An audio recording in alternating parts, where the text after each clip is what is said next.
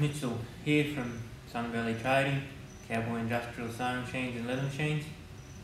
Just going to talk about adjusting your presser foot height and balancing the two walking feet, your needle foot and your presser foot.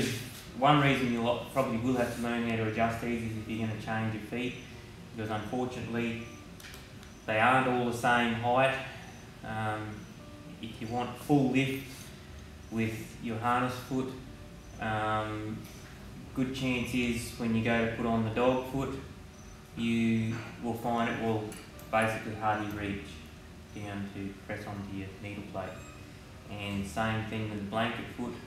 If I put it on here, not sure if you can see, but it is quite a bit shorter. So this means that you don't have to adjust if you're prepared to take a little bit less lift on your harness foot. If you happen to have this set at say 17mm total lift, you probably won't have to adjust it. But if you want to get the maximum lift you can get out of this, which is about 22mm, is about the maximum lift you will get with the harness foot on, you will have to adjust it if you want to go back to some of these other feet. So I'll just run through some of these adjustments and how you make them. To adjust your presser foot height, lift height, the first thing you'll have to do is align this cam here so that you can get both these screws at the same time. It's normally with the needle about with the eye lining up with the foot there.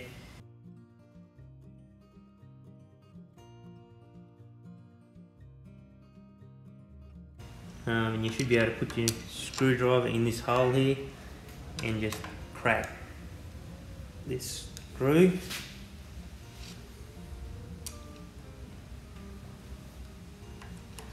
And the one on the bottom. Just have to adjust that a little bit.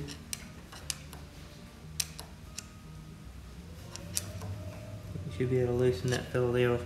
Once you've done that, this whole bar here should be able to move up and down. So you should be able to get about close to 22mm of lift with your foot right up. So if you want to adjust your presser foot to about that height, that's fine. You just got to make sure that you are still going to have enough travel so that it actually gets right down to the bottom.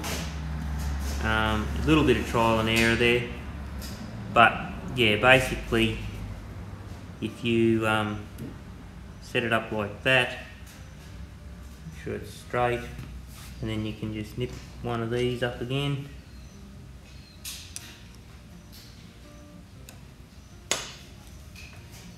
Just enough to hold it. Make another measurement.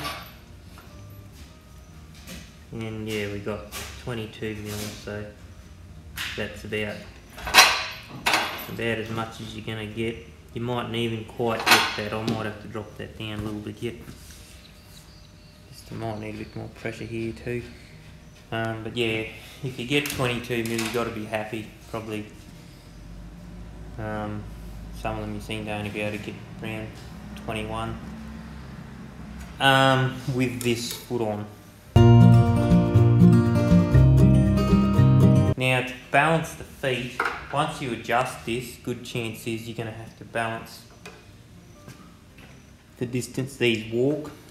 You might find that that one foot, that your needle foot isn't walking hardly at all. So that's on this screw up here. So I'll just try and demonstrate this. If I loosen this off now and tighten it, you can probably see. I'll just put it like that. Let that down. So now we have the presser foot's walking massively high and the needle foot's not walking at all. So what I like to do to adjust this is just get this at full height to start with, and then loosen this one here, because you want these pretty even. And then if you just let that down to about half the distance of what it was walking, and then try it, and just basically you'll get pretty close. I think they're pretty even.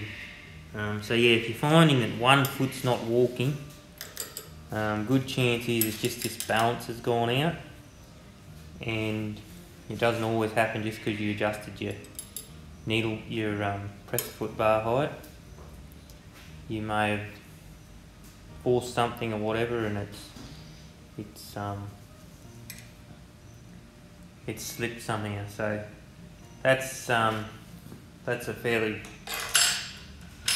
good overview of that adjustment. Obviously you may have to just tinker with it a bit to get it exactly where your machine's going to operate optimally. But yeah, about 21 to 22 mils of pressure foot height is what you want with these feet on. But you can run it, from the factory. A lot of times they only come set up about 17 mil, and that's probably a good height, good all-round height if you're not needing the excess height. And also, I won't go into it in detail now, but your needle bar height should be, when it's right down, bottom dead centre on these machines, around 26 mil. So at some stage we'll do a more detailed video on adjusting that, but that should give you a bit of an idea. Alright, thank you very much.